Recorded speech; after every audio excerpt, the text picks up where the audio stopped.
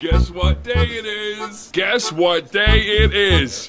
No, you dang camel, it's upgrade day. I've been raising this little ornate diamondback terrapin. She's getting to the point where she's like 3 to 4 inches, and normally I keep my terrapins in something like this when they are babies. I'll keep them in this small concrete mixing tub that I get from Home Depot for $8, a bunch of fake plants, heater, and a water filter. No basking spot, I just allow them to surface bask. As we can see right here, one of them's doing it right now under this heat lamp. You know, these baby terrapins actually don't need UVB until they hit about 3 or 4 inches. So I keep them in these concrete mixing tubs and whatnot until they hit that 3 to 4 inches, and then I'll put them in a large concrete mixing tub with UVB either outside or indoors with a proper heat lamp. So then I keep them in a large concrete mixing tub, a lot like this one, with a bunch of fake plants and access to UVB. So here, this terrapin is now getting to be about 3 to 4 inches. She is ready for a larger enclosure than just this even large concrete mixing tub. So it's time to upgrade and go big for her. So to recap, as little tiny babies, they go in a small concrete mixing tub, filter, heater, and a bunch of fake plants. Then they go in the large concrete mixing tub for a little bit more swimming space and whatnot. And then once they grow too big for that large concrete mixing tub,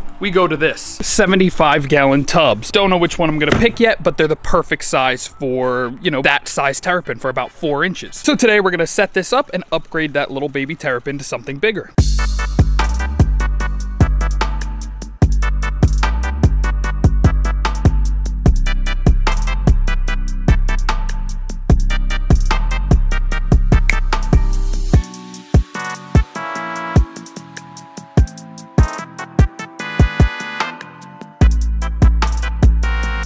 Hi little buddy, let's get you some water going.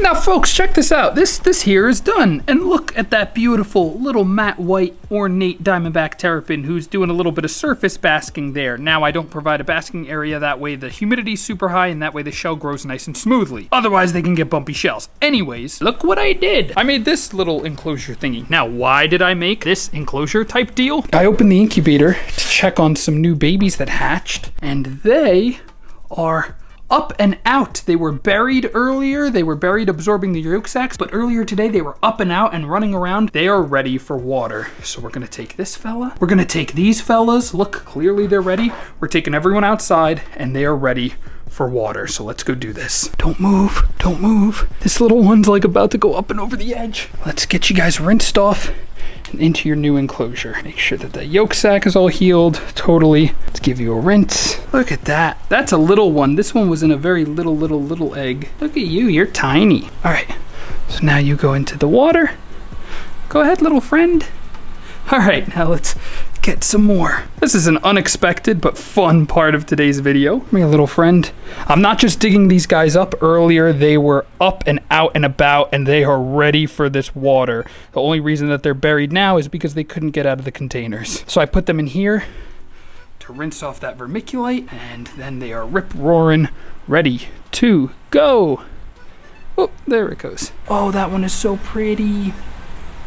Hi, pretty. Next one, there should be 7 of them total. Number 3, there we go. All right, come on, little number 3. There you go. In the other container, there's another, I think, 3. Oh, you are also so pretty. Hold on, friend. Hi, beautiful. All right, why don't you go ahead? You can run away now. You can run away now, friend. Whoop. And there they go to hide, and they'll wait a few days for their first meal. The little munchkins all ready for water, all swimming. They'll settle in.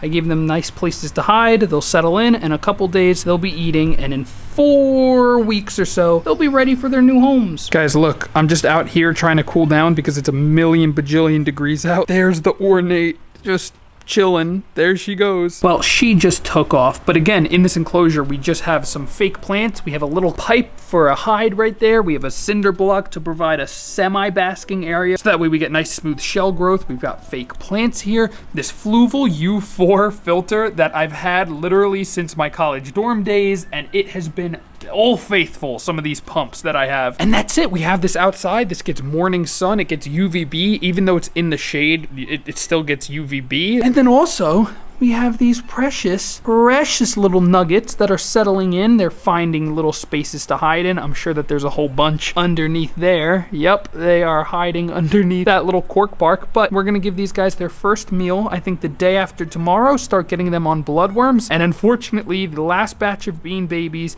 they are going to their new homes later this week. So I had them listed on my Patreon, and I posted them just, I think, yesterday or the day before that, and that's it. They are gonna go off. They grow up so freaking fast, I can't deal. So now that turtle's in there till she gets large enough to go into the 300-gallon pond, and you know, I have the 300-gallon one set up the same way that I set up this one. Also, that tub I bought from Amazon for like 140 bucks, way back when they had it on Amazon. It's a Tough Stuff 75-gallon stock tank. So that's it. Thank you guys so much for watching. I hope that you enjoyed, and I'll see y'all in the next one.